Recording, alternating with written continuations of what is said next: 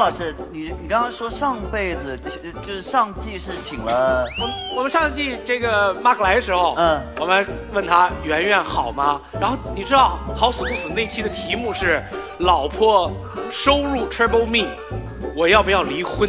当时我们觉得，哎呦，这题还蛮适合赵又廷。然后最近市场发生了变化，现在是我的收入5倍于我太太，我要不要离婚？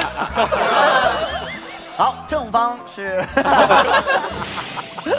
没有，真不赖我，妈妈啊，真不赖我。对我真的说尽了好话，因为《奇葩说》我非常喜欢，圆圆也特别喜欢看。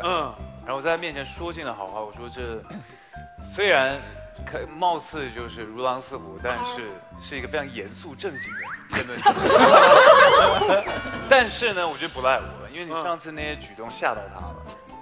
我说了什么？对啊，我觉得他来就害怕你们旧情复燃嘛，对吧？哦。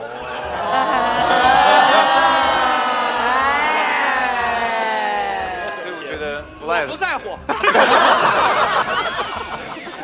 所以说完了都怪你，马老师。是，我哪天登门谢罪啊。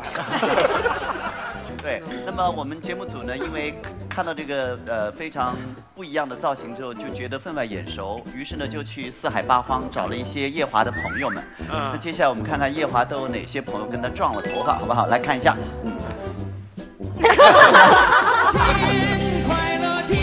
我的妈呀，我记得这个名字啊，还有吗？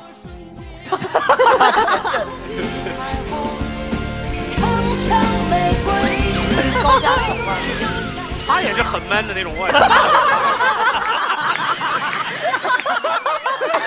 夜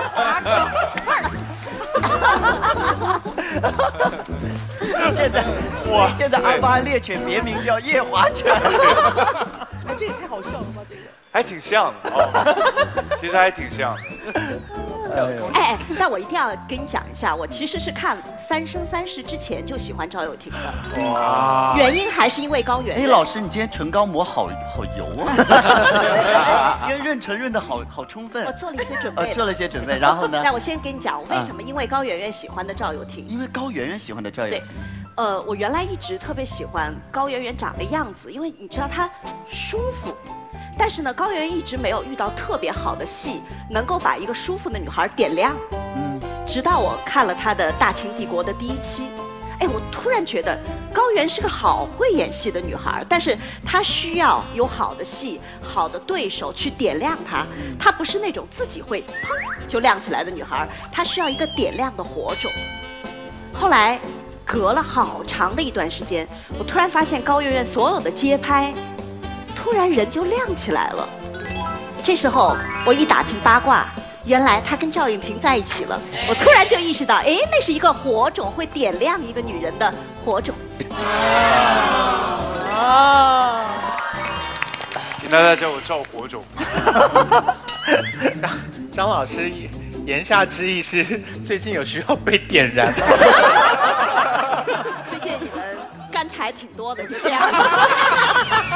老师，你今天从一开场到现在，充分的诠释了一个粉丝的行为，很棒，真的很棒。